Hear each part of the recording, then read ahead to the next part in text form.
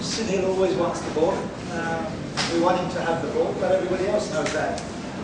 So I think at times he was a little bit too far out, but we pulled him in a little bit more in the second half and he got more of the ball and got more involved. So. As I said, we have several players who have come in from the ISL with little knocks here and there, so we have to be a little bit careful how we handle it. I don't think it's too serious. I'm very pleased for Robin for getting 2 goals. He's had a lot of criticism for being selected in the national team, so I'm pleased that he scored 3 goals in the last 2 games. Excuse me. Look, I can't speak on behalf of Sri Lanka. You know, sometimes the goalkeepers have these games where they don't touch the ball, but they have to stay focused. He did. I thought, as you said, we dominated the game from start to finish. We didn't capitalise on the many chances. I think Sri Lankan keeper for me was man of the match. As for Zola making his debut at 18, I had no idea that this was his first,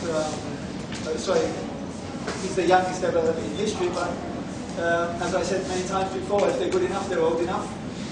He's shown us in the camp and during the games that he's played, the scouting reports that we've received on him have been positive, so it was an opportunity to give him a chance, and I thought he did well. I think he has a long future. Repeat it.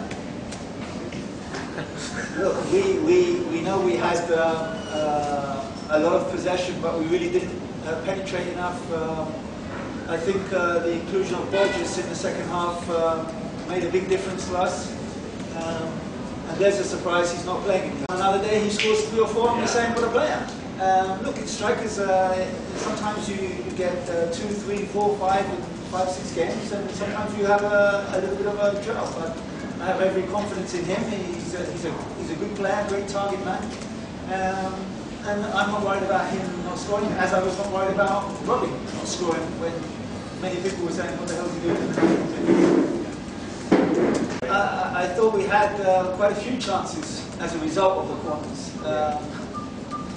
We would like 1 or 2 of them to have gone in.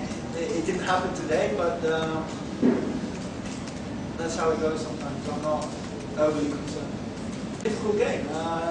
We played Nepal 3 times in the last year.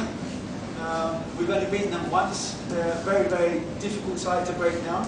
They work hard, and they need to win this game if they have any chances to go to the next round. So we will treat them with the respect that we treated Sri Lanka and everybody else, and hopefully we can take our opportunities if we get them, and not be so. We could have scored 3 or 4 today, so had we have taken the opportunities. So. You can never be satisfied. We could have scored 3, 4, 5 today. So there's always room for improvement from myself and from the players, and we will try to get better for the next game. We need to get better by each game. These tournaments are not how you start necessarily, but how you finish them. So no, I'm not over the moon, but I'll take 2-0 on Christmas Day. Thank you very much. Happy Christmas, by the way, to everyone. Thank you.